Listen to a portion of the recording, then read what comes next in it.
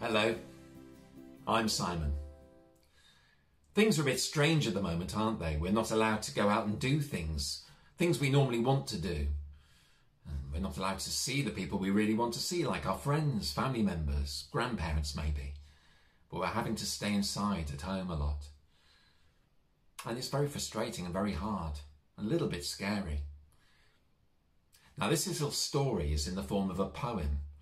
And it's about Harry the Happy Mouse. You might have come across him before in other stories. And it's about the day Harry found out a little bit more about why we're having to do this at the moment, why we're having to stay at home, not see people and not do the things we really want to do. It's called Harry Stays at Home, and it's by n.g.k and Silver Fay. On the crest of the wave and the wisp of the wind, Harry the Happy Mouse was thinking curious things.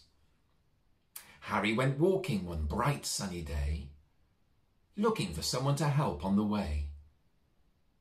But the village was quiet, no people around, no planes in the sky, not a child to be found.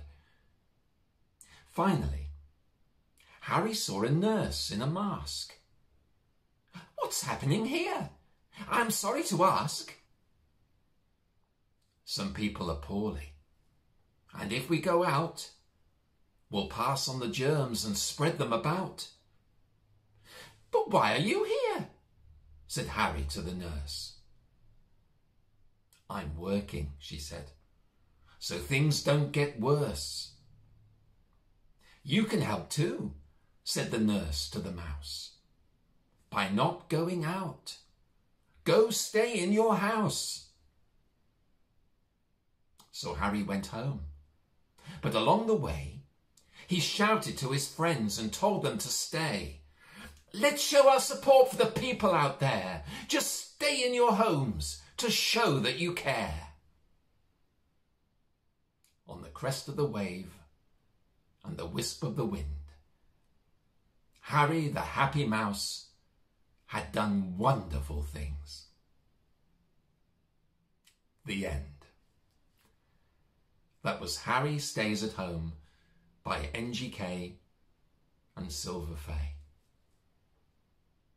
So maybe we should carry on following Harry's advice, doing what he suggests and staying at home to protect people who are trying to do their best to make things better, just for the time being, and hopefully not for too much longer. So thank you for listening. Stay at home and stay safe, won't you? Bye for now. Bye.